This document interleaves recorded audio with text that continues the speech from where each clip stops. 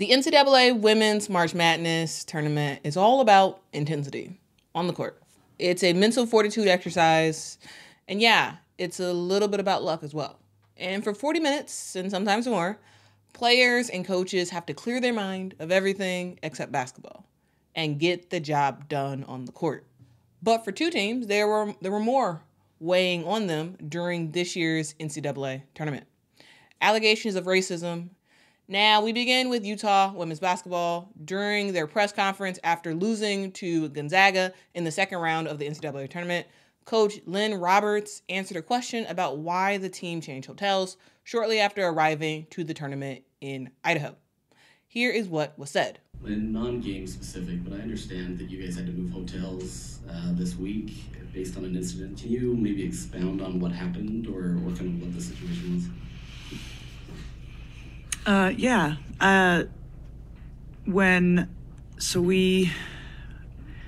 The Gonzaga is the host in Spokane, but our team hotel was in Coeur d'Alene, Idaho, which is not very close, 35, 40 minutes. So that was a little strange, but whatever. We had several instances of some kind of racial hate crimes towards our program, and incredibly upsetting for all of us. You think in our worlds, in athletics and in university settings, it's shocking, in a there's so much diversity on a college campus, and so you're just not exposed to that very often. And so when you are, it's like, and you have people say, man, I can't believe that happened. But, racism is real, and it happens, and it's awful. And so for our players, whether they are, white, black, green, whatever, no one knew how to handle it, and it was really upsetting. And for our players and staff to not feel safe in an NCAA tournament environment, it's messed up. And so we moved hotels, and the NCAA and Gonzaga worked to get us in a new hotel, and we appreciate that. But yeah, that's what happened, and it was a distraction and upsetting and unfortunate. This should be a positive for everybody involved. This should be a joyous time for our program, and to have kind of a black eye on that experience is unfortunate. So yeah, that's what happened.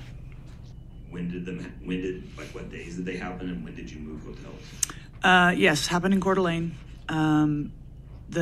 We flew up Thursday, so it happened Thursday night a few times, and then we left Friday. So it was really unfortunate and disappointing and upsetting and all the things, when this experience shouldn't be any of those things. So, the shock of wow, I can't believe that happened. Yeah, I think it happens a lot, and it doesn't get talked about enough. So if you are wondering why was the team placed in Coeur d'Alene, Idaho, when the game actually took place in Spokane, Washington, well, it is because Spokane, Washington, where Gonzaga plays, was also a predetermined site for the first two rounds of the men's NCAA March Madness tournament. Space was limited because of all the players and coaches and support staff and bands and cheerleaders and all that stuff, because there's a lot of support that comes with teams playing in the tournament. There was a lot of hotel space that was needed, and there wasn't enough space to put all of the men's teams and all of the women's teams in Spokane, Washington hotels. So Utah and UC Irvine stayed in Coeur d'Alene, Idaho, and from what I understand, South Dakota State, which was also there for the women's tournament, they stayed in Washington. So for the women's side, it was Gonzaga, who was already at home, so they didn't stay anywhere. It was Gonzaga, it was Utah, it was UC Irvine, and it was South Dakota State, who all participated in games for the first round and the second round. All right, so even though UC Irvine and Utah was pretty far from Spokane, in Coeur d'Alene, that's about 35 minutes or so, Gonzaga, the host school, did arrange for police escorts from the hotel to the venue to ensure that teams did not have to encounter traffic and were able to get to the venue as fast as possible. Shortly after this incident occurred and some of the men's teams were eliminated, hotel space opened up in Spokane, and Utah and UC Irvine were offered the chance to move hotels. Now, a thing to note is that I have not seen any reports of UC Irvine players experiencing a racial incident, but after hearing about what happened to Utah, they decided to move hotels as well. All right, now on to the incident. According to KSL.com, the Utes women's basketball team, their band, their cheerleading team, as well as support staff were going from their hotel to a local restaurant in Coeur d'Alene. And as they were walking to the restaurant, a white truck appeared near them, revved its engine, and one of the occupants of the truck yelled the N-word before leaving. Sharmell Green, who is Utah's deputy athletics director, who was actually with the team at the time, said about this incident, "We were all in shock. And we looked at each other like, did we just hear that?" Everybody was in shock. Our cheerleaders, our students that were in the area that heard it, clearly were just frozen. She said, "We kept walking, just shaking our heads like, I can't believe that." Now, a little bit after the team arrived at the restaurant, they ate, and when they were leaving about 2 hours later, they left out and they saw two trucks revving their engine while yelling the N-word. And Sharmell said, "I went back to the hotel and just had some time alone." She also did reach out to Mark Harlan, who is the athletic director for Utah. Sharmell also said, "I was just numb the entire night." The Utes also did reach out to law enforcement, a little bit more on that later. But in terms of her responses, Gonzaga put out a statement yesterday on X saying, "Gonzaga University has been made aware of the racially disparaging comments made to visiting student athletes and travel party members in Coeur d'Alene, Idaho, in advance of the NCAA women's first and second round basketball tournament games these past several days. Hate speech in any form is repugnant, shameful, and must never be tolerated. We worked hard to secure the opportunity to serve as the host institution, and our first priority is and must be the safety and welfare of all student athletes, coaches, families, and support staff. To this end, we have closely worked with the NCAA and program participants to support the security and safety of everyone involved. We are frustrated and deeply saddened to know that what should have been an amazing visitor and championship experience was in any way compromised by the situation, for it in no way reflects the values, standards, and beliefs to which we at Gonzaga University hold ourselves accountable." And after that, the NCAA released a statement as well, saying NCAA championship events represent the pinnacle of a student athlete's collegiate career. We are devastated about the Utah team's experience while traveling to compete on what should have been a weekend competing on the brightest stage and creating some of the fondest memories of their lives. We extend our thanks to the leadership at Gonzaga, Utah, and everyone for acting quickly to address the situation, and to law enforcement for its quick response and efforts to keep student athletes safe. Now, for Coeur d'Alene, Idaho, the city has launched an investigation into the matter and are trying to find the people involved. There was a press conference held yesterday in Coeur d'Alene where the Kootenai County Task Force on Human Relations had this to say. On behalf of the Kootenai County Task Force on Human Relations, we have prepared the following formal statement.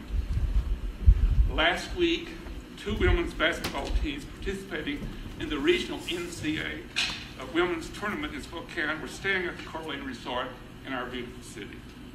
On Thursday, March the 21st, 2 teams were walking to dinner at a local restaurant here in Coeur d'Alene when they were encountered by a truck displaying a Confederate flag as the driver began spewing appalling racial slurs at them, also using the N-word.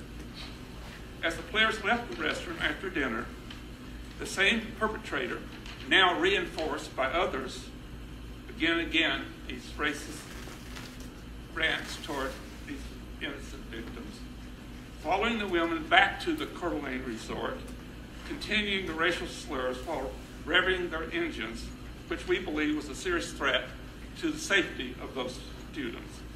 The players were so traumatized by this encounter that they had, and they got back to the hotel, they told the coaches and staff. And on Friday, some of them left from Spokane, the others left on Saturday when hotel rooms were available in that city. I want to make it very clear and very loud that we condemn in the strongest terms those horrendous acts of hatred, and if the perpetrators can be found, we call upon them to be prosecuted. There is no place in our communities or in the United States of America for such horrific acts. These acts of hate are counter to everything that we believe in and the values of Idahoans and the dignity for all persons. Although we have made progress in race relations in our country over the last few decades, particularly with federal laws and state laws, prejudice and hatred is still with us. Racism, as well as many other forms of bigotry, are still very much alive in the United States and around the world. Although free expression under the U.S. Constitution protects an individual displaying a Confederate flag on his or her vehicle, even though that is protected, the Confederate symbol sends a message to the minorities in our country that they are not welcome, especially in our beautiful city. And it does not permit the perpetrators to engage in verbal threats toward any person or group. The line has been crossed. There is clear evidence that such a toxic environment often leads to violence, as we witnessed during the Aryan Nations period in northern Idaho. When individuals engage in such behavior and language and racist words, they cannot excuse themselves if and when other individuals influenced by those words engage in violence. After the bombings in Coeur d'Alene in the 1980s by associates of the Aryan Nations, we were reminded what Governor John Evans said when he spoke at North Idaho College with these eloquent words: "To be tolerant of intolerance is to become a part of it," end of quote. Our task force for over 43 years has used our energies and resources to counter bigotry and prejudice in our area while promoting civil and human rights, diversity, inclusion, and social justice, the cornerstone of a democracy. Finally, we send our support to those wonderful women basketball players, their staff, and their universities, and let them know that they are special people, and we wish them the very best in life. And I want to once again emphasize that these few radicals that are in our community who spew hate, you might spew the hate, but if you result in victims, we will try to prosecute you to the full extent of the law if we can find who you are. And also, they noted that they actually have a history of prosecuting folks like this. We have a record that is very important in this community. In 1983 was our first case in court when a member of the Aryan Nations threatened a biracial couple in this community. He was prosecuted under a verbal assault law, and he was sent to prison. What you might not know, from 1983 until the present time, we have never lost a case in court in Kootenai County. That is a great record.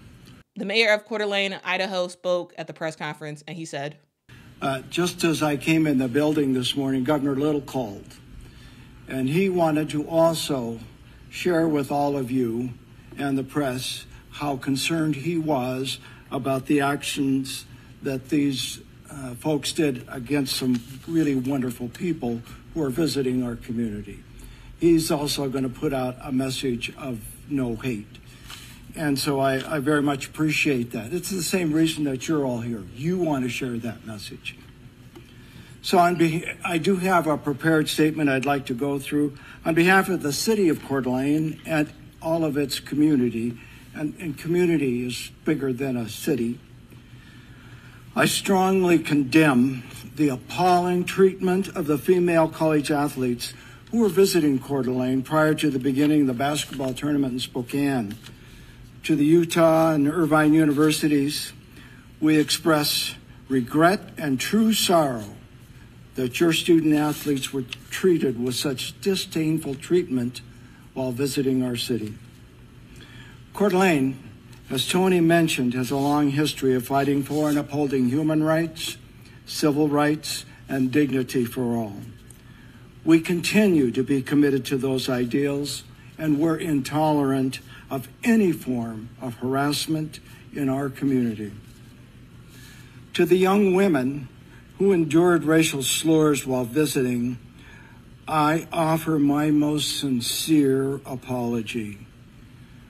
We, all of us, stand with you. We embrace you. We celebrate your accomplishments and strongly denounce any malicious treatment towards you. In Coeur d'Alene, we are pledged to continue to work toward positive change. We believe that all should be treated with kindness, dignity, and respect. All. We wish those women much more joy and much more success as they finish their studies, and an even greater success beyond graduation. I want to share with you my frustration when I first learned of this incident Saturday. I'm a father and a grandfather, and over the years, when my children hurt or my grandchildren hurt, you can put a Band-Aid on a cut, or you just told them. And my biggest challenge was that I couldn't take those beautiful young ladies and hold them and embrace them and make that hurt go away. It should never happen. It's totally unacceptable. And I just want to tell those girls how much we love them, that we want to support them, and that that kind of behavior is totally unacceptable in our community.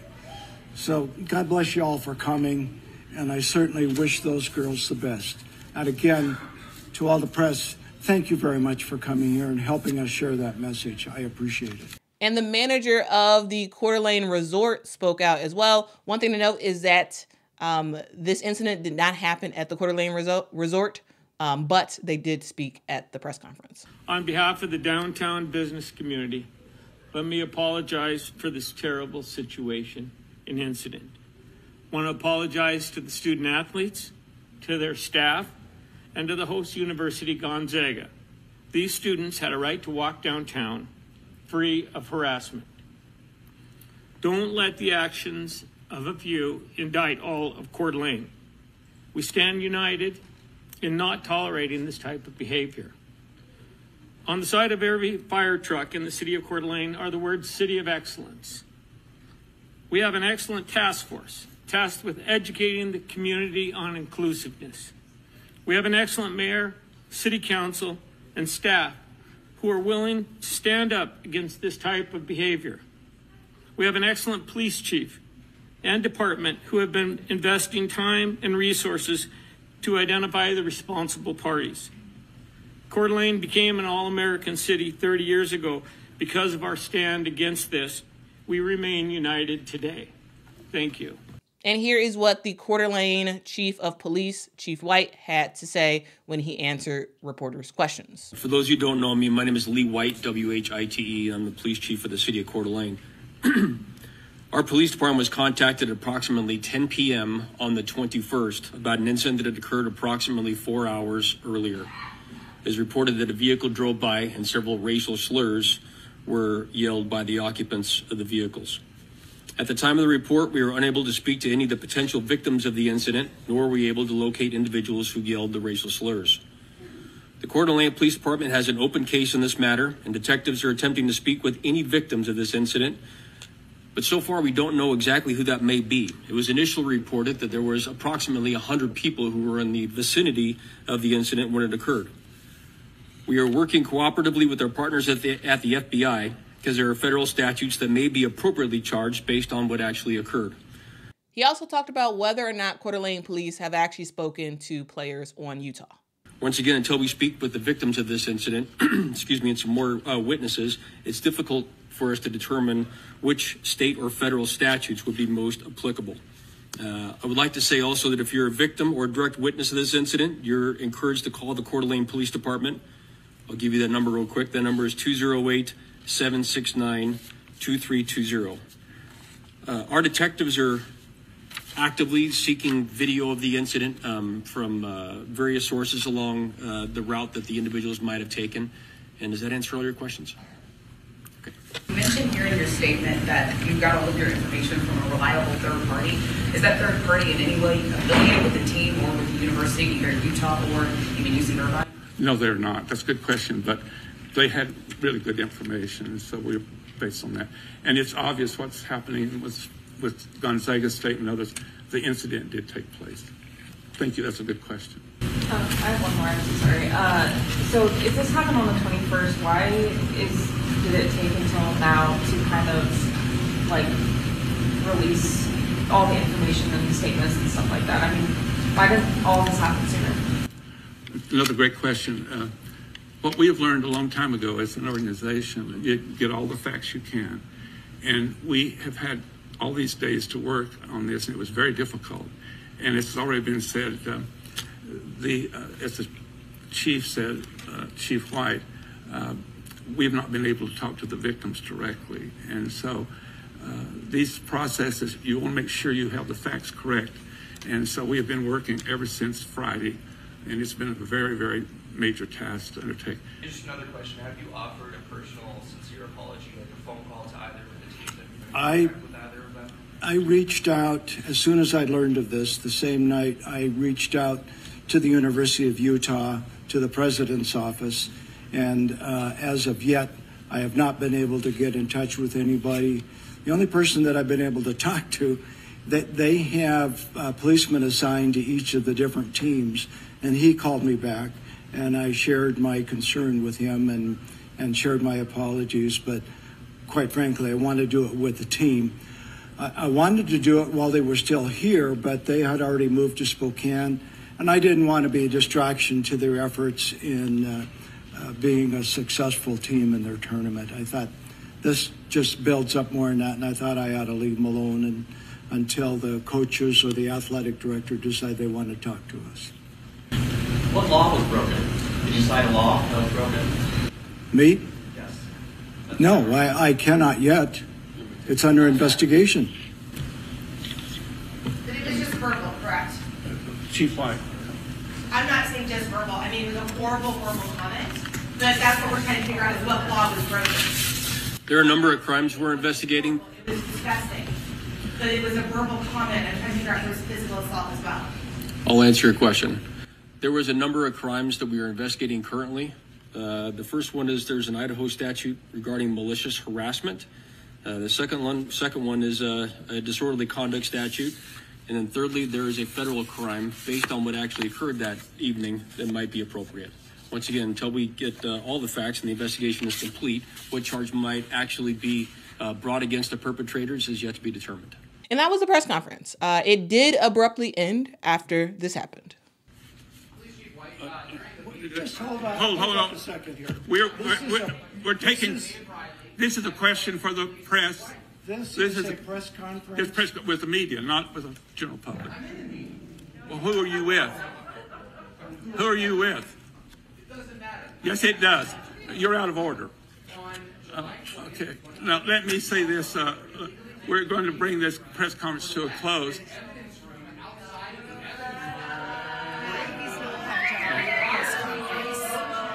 Thank you. We'll just say thank you very much.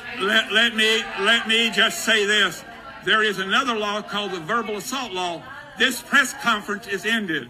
Thank you. Thank you very much for coming. Thanks, you media. The governor of Idaho, Brad Miller, wasn't at the press conference, but he did release a statement saying, thank you to Coeur d'Alene, community for stepping up to reinforce that the city is a welcoming, safe place.